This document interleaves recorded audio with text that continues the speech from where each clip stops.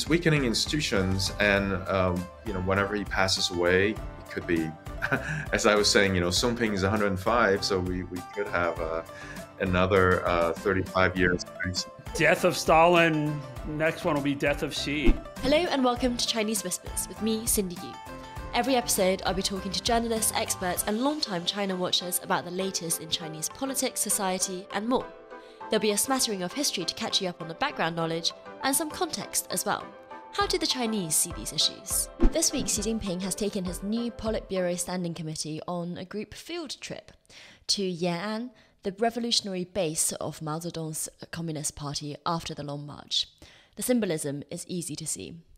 On this episode of Chinese Whispers, I've asked back Bill Bishop, who runs the popular Sinocism newsletter, and Professor Victor Shih, author of Coalitions of the Week, to talk about the party congress that's just finished. You might remember that we talked about the party congress a few episodes ago, before it started, so would highly recommend listeners go check that one out too. Victor, Bill, welcome back to Chinese Whispers.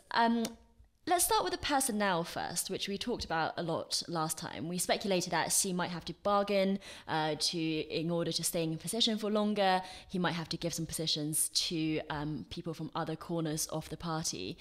But Bill, as you've written about, it seems to be a tongchi. Xi is running the table. He's taken all the winnings, so he hasn't basically given anything to anyone else that he didn't want to.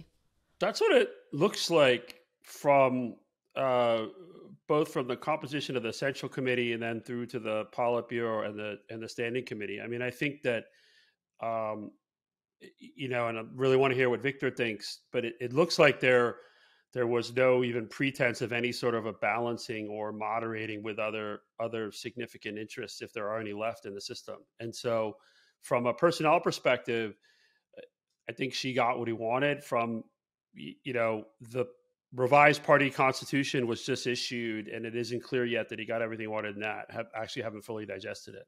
But personnel-wise, I think it does look like a running the table.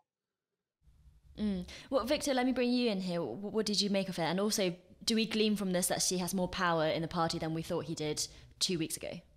Well, I think I had suspected that he could do that. But I thought he would do it. First of all, I thought he would do it in a more kind of legalistic way than he did. As I speculated earlier, I thought he might have changed the retirement age, to 1 year earlier. Then he could have expelled Li Keqiang and Wang Yang from the Politburo Standing Committee. But then he would also have to move Wang Huning out of the Politburo Standing Committee.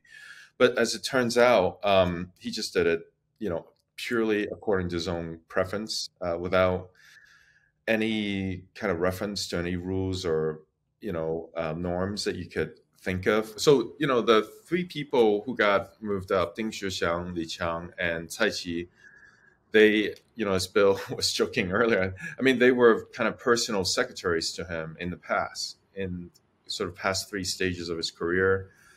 Then you had Li Xi, and Zhao Leji was there already, who were these family friends, basically, friends of the family, people who had worked for or related to other people, to people close to his father, and sort of whom he had known for decades and decades, trusted by him. And then Zhang Youxia was the big norm-busting one. I mean, the guy is 72. He got reappointed to the Politburo and also the Central Military Commission. Typically, people in the military, they do retire later for their level. But still, I mean, Zhang Youxia, we haven't seen anything like this since the 90s, really. There's just purely his preference, no reference to any norm shifts or anything. And the other sort of noticeable age kind of norm busting was Wang Yi on the Politburo, right? Who looks like he'll take over from Yang Jiechi as the head of the Foreign Affairs Commission as their top diplomat. And if those norms had held, I think he's 69, he would have aged out. Mm-hmm. Yeah, because the norm had been, if you're 68 or over, you would be retired. But of course, we have some people under 68 who were retired anyways. But we'll come on to that. Just on Xi's men for now, Bill. Are some of these people qualified or competent to do the jobs that they possibly are being lined up to do? So, for example, people point to Cai Qi not having much central government experience or any central government experience. They point to people like Li Qiang, the former Shanghai party secretary, who, oversaw this horrific and inhumane prolonged lockdown in Shanghai earlier this year. It seems like loyalty comes above merit in this instance. Or loyalty is merit. Depending on how but seriously, you look at someone like Li Qiang. I think before the Shanghai lockdown disaster, plenty of people thought he was competent. He's run Shanghai, he's run Jiangsu province, he was, I think, governor of Zhejiang province. So he's been number one or number two in three of the largest economic sort of centers of China, each of which I think is bigger than most European countries in terms of economic output. So it's hard to say that he's not a competent bureaucrat up to a point. Clearly, the Shanghai lockdown was a disaster. And I do think it does, to your earlier point, remind everyone that this idea of meritocracy is either doesn't really matter, or meritocracy, it's a different kind of merit, which is more like loyalty and closest to Xi because of his longstanding ties with Xi. So, I think I was surprised he got not only premier, but he's also number two in the hierarchy, right? He was vaulted, he went above Zhao Leji, above Wang Honing, people with more seniority in the party and on the standing committee. Cai Qi is one where, again, he's run Beijing. He has a long experience in the government. He's clearly a competent bureaucrat and administrator. I mean, his time in Beijing, he did a very good job with COVID. He's done a very good job with COVID. He did have the incident, I think it was 2017, where after there was a big fire in southern Beijing, they cleaned out tens of thousands of migrant workers in the middle of winter and just basically kicked them out. And a lot of people, it was literally the middle of winter. And again, that looked like it was incompetent, but maybe that was what she wanted and he did his job. Mm-hmm. And Victor, this is something that we talked about on the last time we spoke, which was about what these people believe in and whether or not that ideology really matters when it comes to policy. Like, are they split by policy differences, or is it just patronage differences? For someone like Li Qiang, I thought it was interesting that some of the business community, particularly in Shanghai where he had been known, thought that, maybe this is a good thing for those who believe in marketization, those who believe in trade, because Li Qiang had a reputation for being good for business. Does that matter now? Was it ever deeply held convictions? Is that going to change the way that China has been governed at all?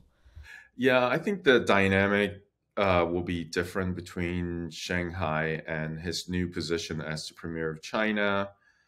In Shanghai, just because I think Xi Jinping, as one person, he can't possibly pay attention to all the nitty-gritty details in every, part of China.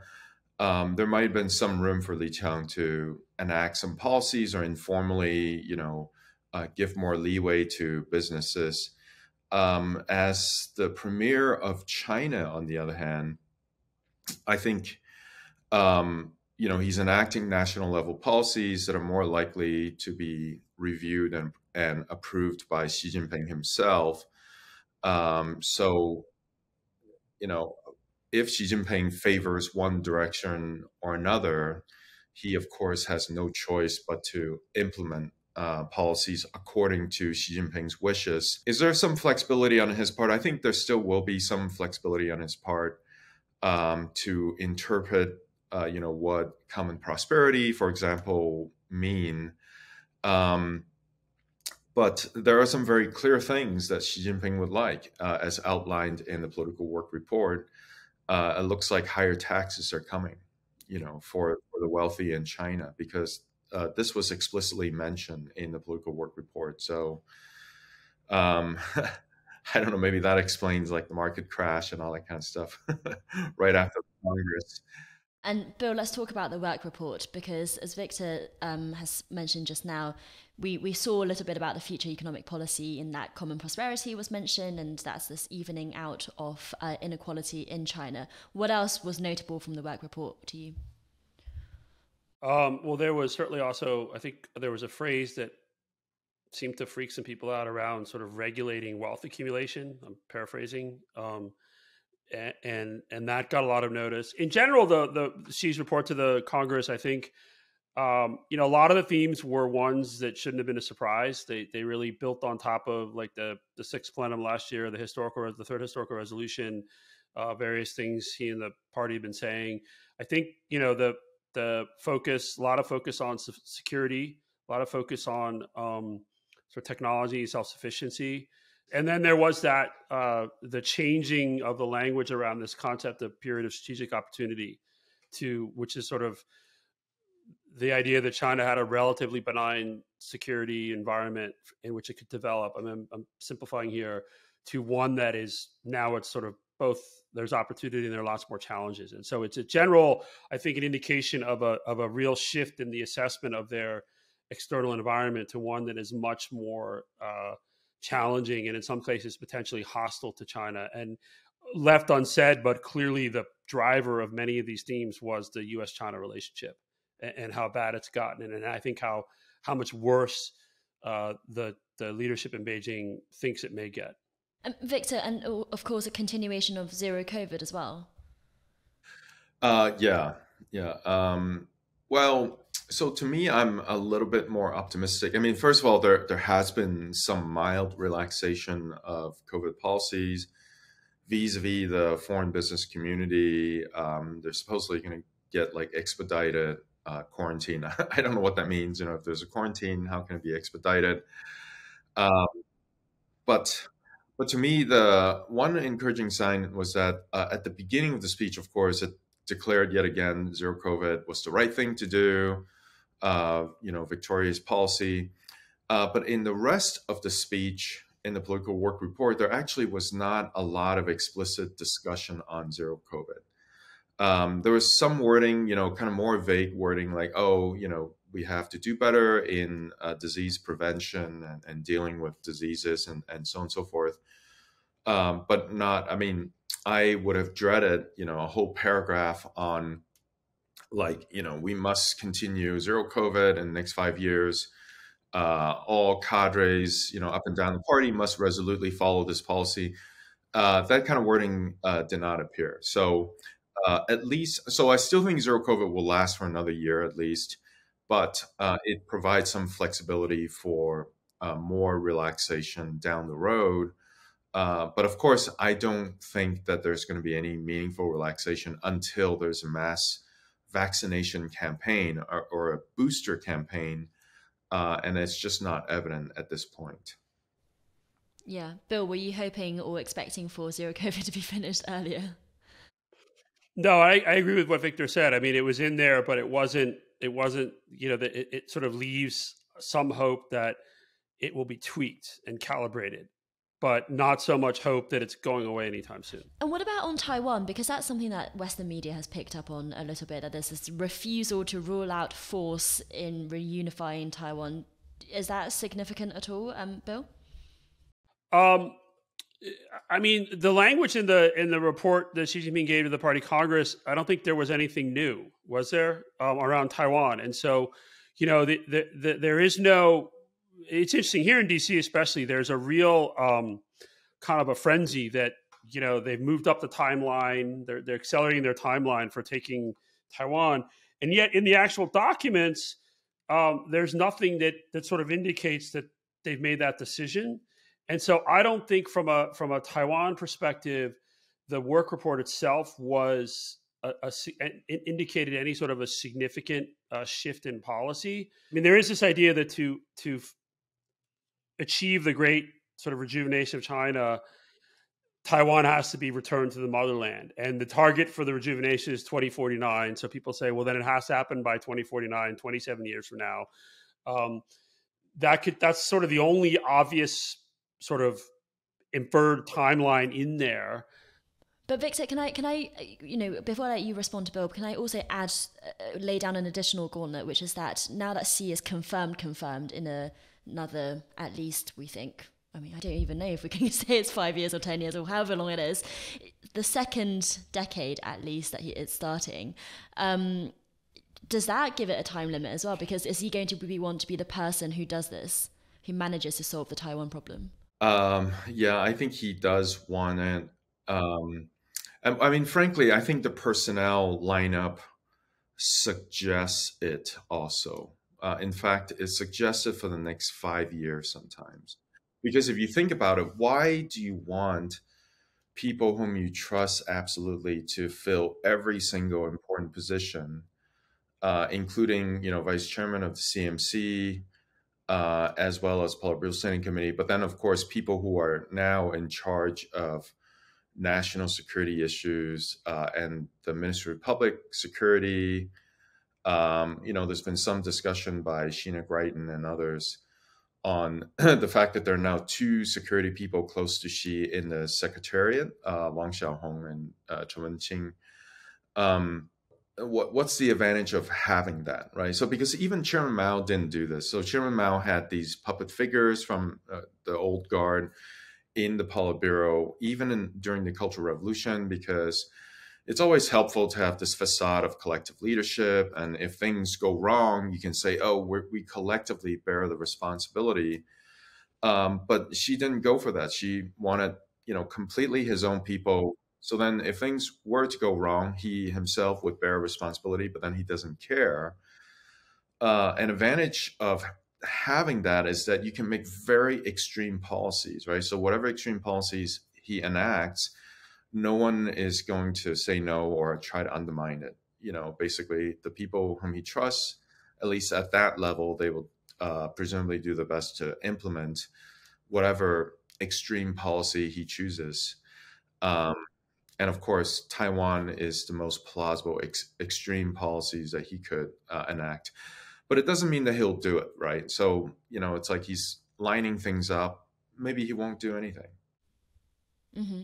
And Victor, just on that, and with your hat on of comparing to Mao and previous leaders, has Xi Jinping taken away one source of resilience for the party? Because I had always thought that given that this is an authoritarian party, if they can manage peaceful transition or if they can manage internal balancing and checking mechanisms, then it actually is more resilient than a one-person dictatorship.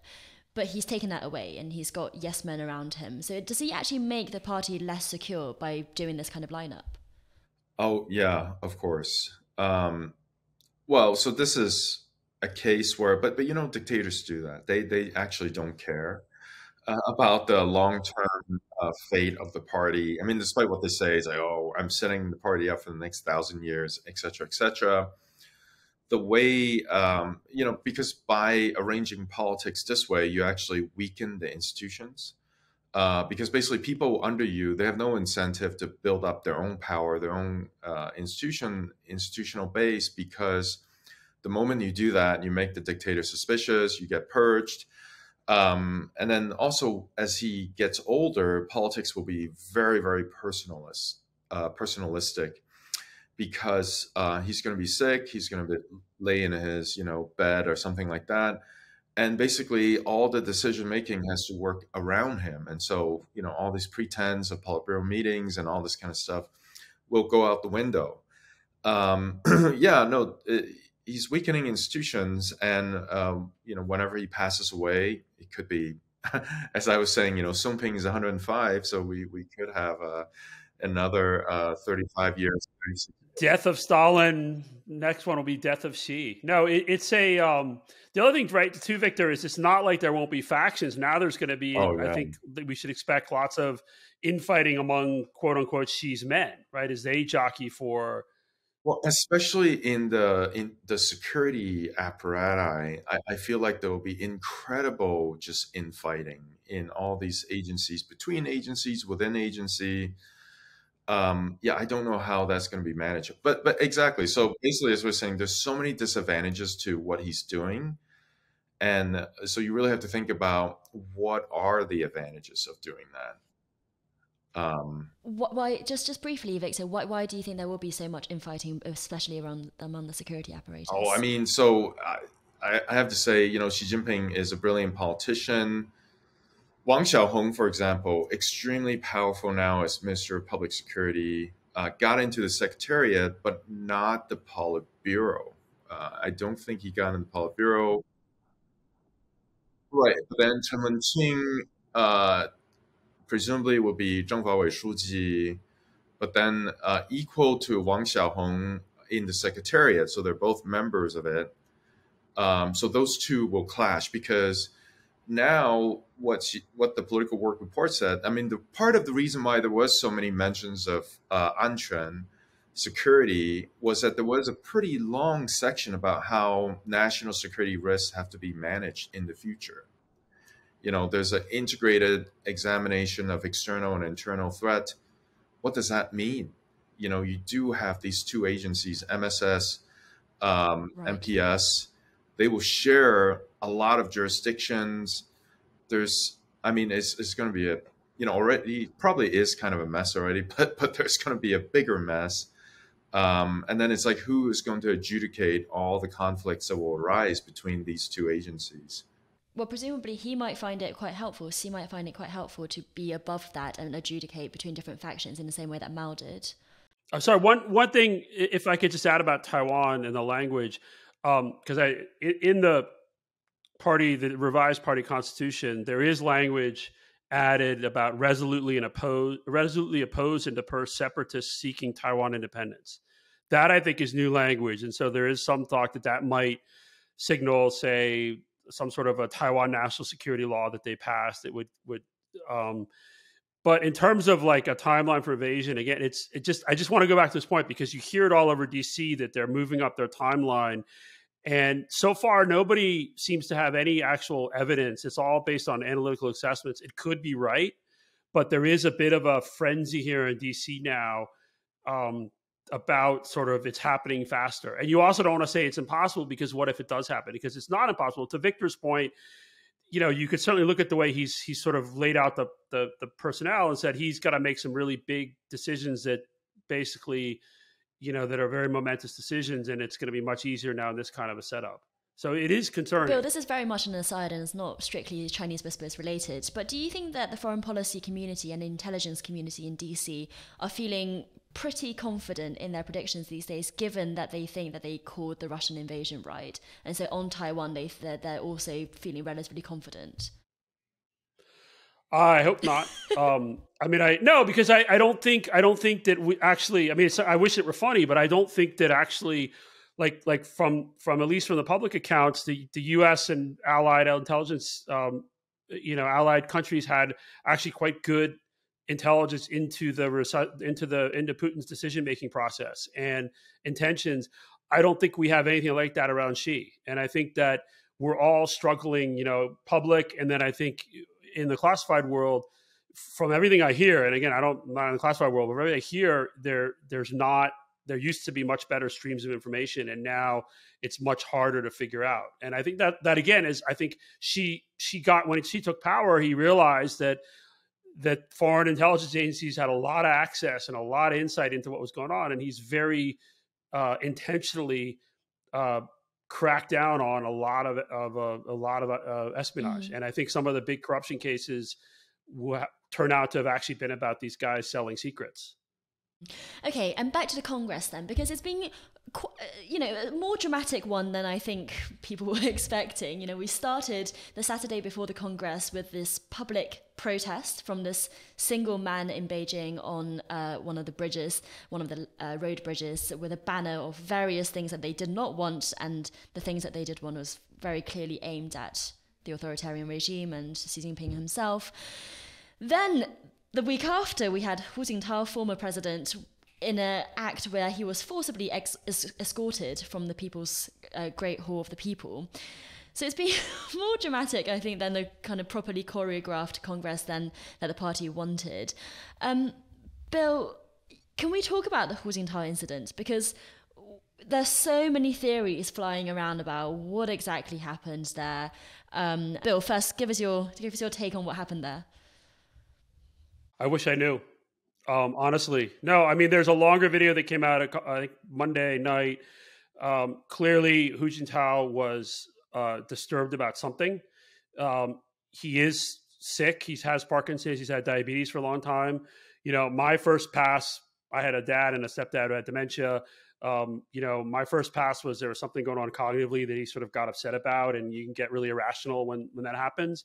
And that would be the sort of more benign explanation for what happened. He was, but I think there are a couple takeaways, regardless of what really happened. Is one, it was humiliating. It just was a really bad look.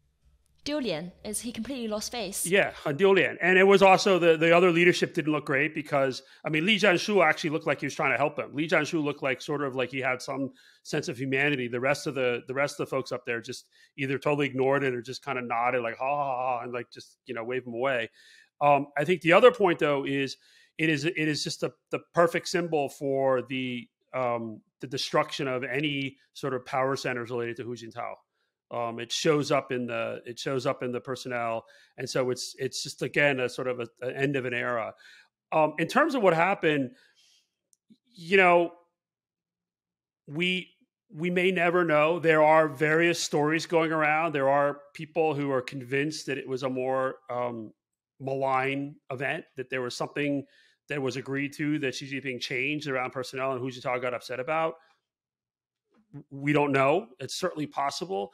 You know, one thing to look at potentially is his son, Hu Haifeng, is a delegate, and he's the party secretary of a city in Zhejiang province. If there really is something going on, will he have problems in a few months? Maybe not tomorrow. And he was in a hall watching that happen. Watching this happen to his dad, it must have been very difficult personally.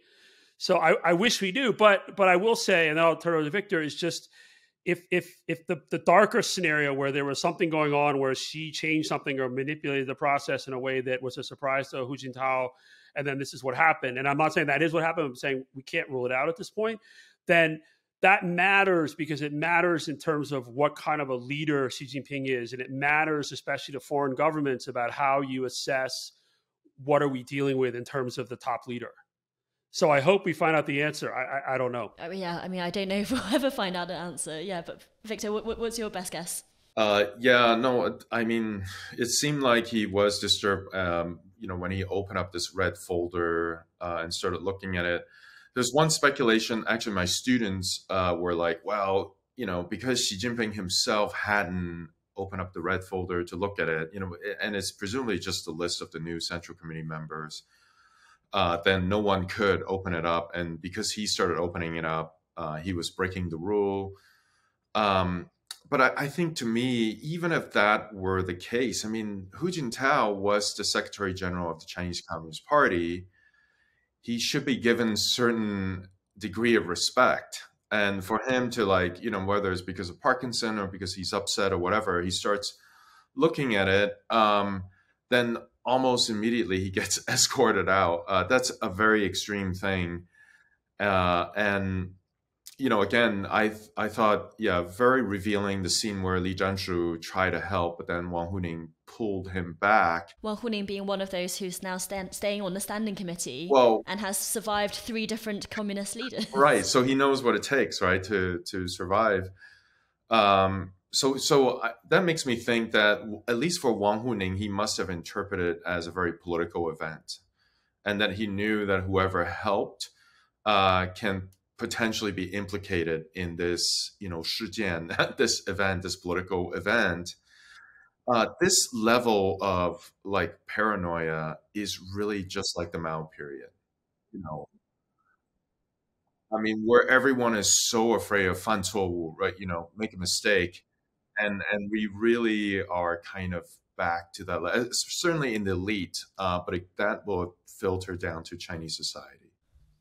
And it also wasn't very Confucian. Sorry, no, it wasn't that. I think drag the old leader away. I know that's what scored him away. He wasn't dragged. He was. I think he was manhandled. I use that word on Twitter as well. I mean, he clearly was lifted out of his chair. Out of his chair, yeah. As if he was a doll, and then just kind of pulled aside.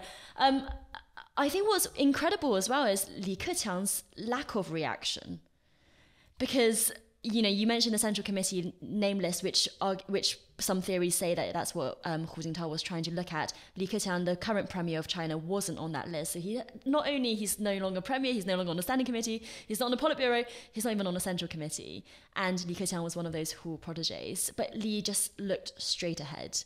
He clearly did not want to have any public demonstration that he had anything to do with this at all.